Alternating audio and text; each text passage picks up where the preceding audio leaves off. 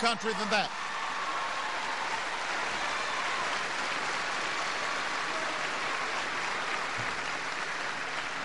Now, there are a couple of components to this. Part of the responsibility for controlling these costs falls on our colleges and universities. Some of them are stepping up. Public institutions like the University of Maryland, University of North Carolina, some private institutions like Cornell, they're all finding ways to combat rising tuition without compromising on quality. And I know that your president is looking at some of these same approaches to make sure that the actual costs of college are going down. I want to challenge every university and college president to get a handle on spiraling costs. So, university administrators need to do more to make college more affordable, but we as a nation have to do more as well. So that's why we fought so hard to win a battle that had been going on in Washington for years. And it had to do with the federal student loan program. See, under the old system, we'd pay banks and financial companies billions of dollars in subsidies to act as middlemen. See, these loans were guaranteed by the federal government, but we'd still pass them through banks, and they'd take out billions of dollars in profits. So it was a good deal for them, but it wasn't a very good deal for you. And because these special interests were so powerful, this boondoggle survived year after year, Congress after Congress. This year, we said enough is enough. We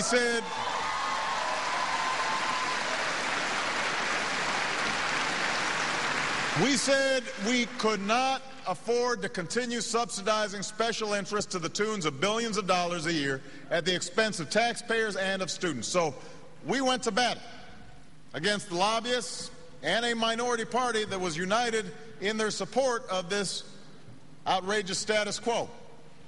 In Texas, I am here to report that we won. We won. So,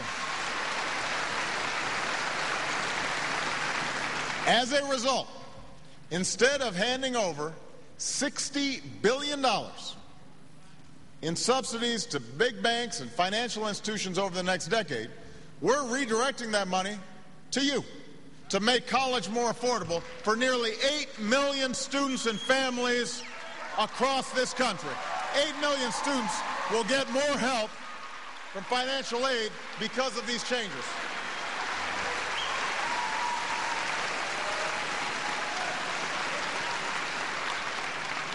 We're tripling how much we're investing in the largest college tax credit for our middle-class families. And thanks to Austin's own Lloyd Doggett, that tax credit is now worth $2,500 a year for 2 years of college. And we want to make it permanent so it's worth $10,000 over 4 years of college. $10,000.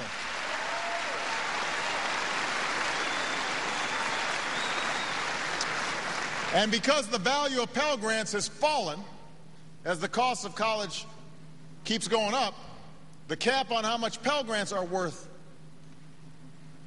we have decided to offer more support for the future so the value of Pell Grants don't erode with inflation, they keep up with inflation. And we're also making loan repayments more manageable for over 1 million more students in the coming years, so students at UT Austin and across this country don't graduate with massive loan payments each month. All right, we're working on that right now. Now, I should mention, by the way, we're also making information more widely available about college costs and completion rates so you can make good decisions. You can comparison shop. And we're simplifying financial aid forms by eliminating dozens of unnecessary questions. You should not have to have a PhD to apply for financial aid. You shouldn't have to do it.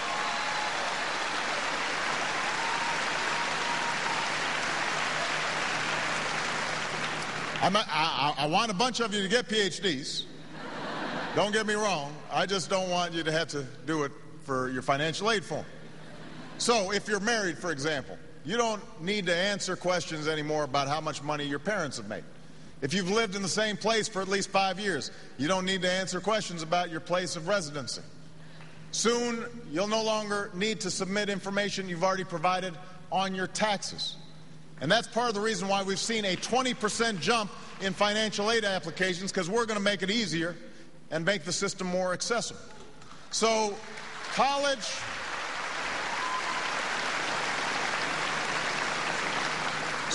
affordability is the first part of the strategy that we're pursuing. The second part is making sure that the education being offered to our college students, especially, by the way, our students at community colleges, that it's preparing them to graduate ready for a career. See, institutions like UT are essential to our future. But community colleges are too. They are great, underappreciated assets that we have to value and we have to support. So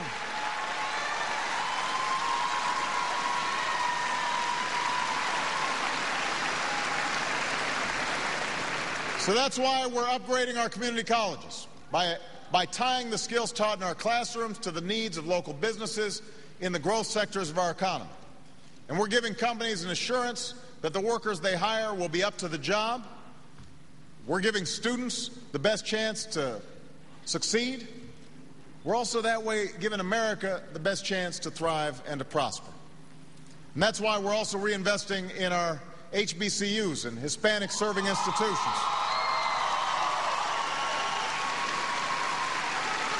Like Houston Tillotson and St. Edwards.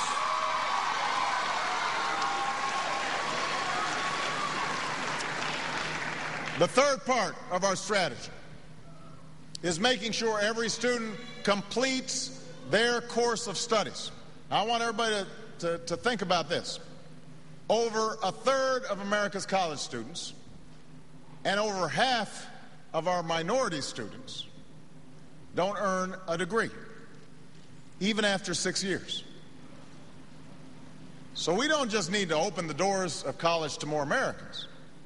We need to make sure they stick with it through graduation. That is critical.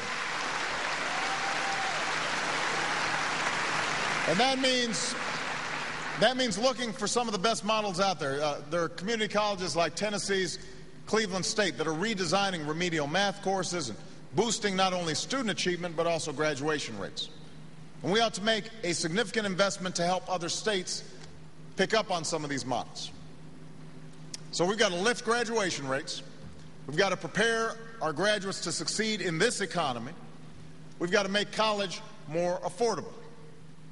That's how we'll put a higher education within reach for anybody who's willing to work for it. That's how we'll reach our goal of once again leading the world in college graduation rates by the end of this decade. That's how we'll lead the global economy in this century, just like we did in the last century.